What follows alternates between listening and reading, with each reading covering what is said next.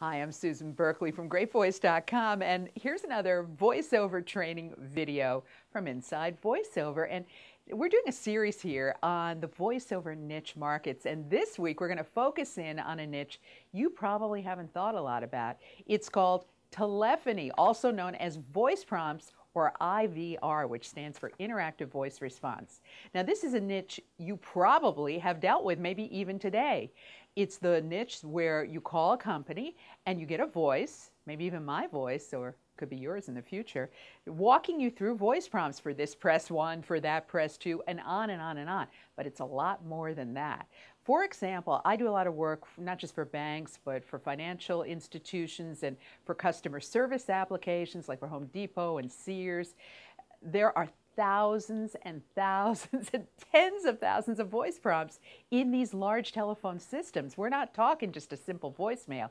So although you might be paid a few $100s per each job, those customers come back again and again and again. And over the years, this can really, really add up because your voice becomes the branded voice of their company, and it's embedded in all of those systems. And I've built a whole production company. I've been working 20 years in this niche, and we've done extremely, extremely well. So don't overlook it. Now, it's a little bit different than doing commercials or narrations, which I also do.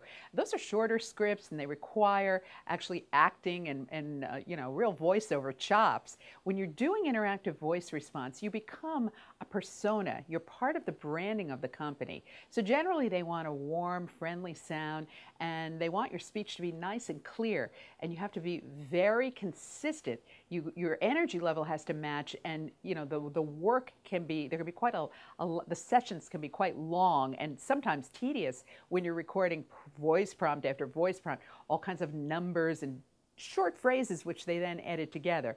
So you have to have a lot of patience, you have to have a lot of stamina to do this type of work. If you've got good audio quality, that's also very, very important. So I just wanted to introduce you to an area of voiceover you might not have thought of. It's called the telephony niche, and it's a big one in the voiceover niche markets. I'm Susan Berkley. I'll be back next week with more Inside VoiceOver.